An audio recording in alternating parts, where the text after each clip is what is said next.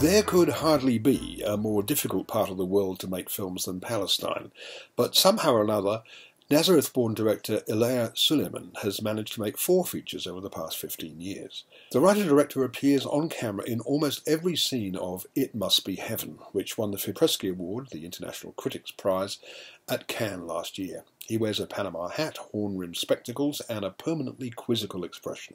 He acts as an observer of the foibles of humanity. Something's wrong everywhere we go in this whimsical semi-comedy, but don't expect belly laughs.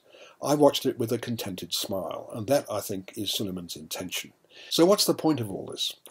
Suleiman's whimsical brand of observational comedy has been compared to that of the French master Jacques Tati, and there are certainly similarities, though the Palestinian is even more minimalistic. Everywhere he goes, he finds little things that amuse and sometimes disturb him, and he stages all of them for the widescreen camera with precision and a placid beauty.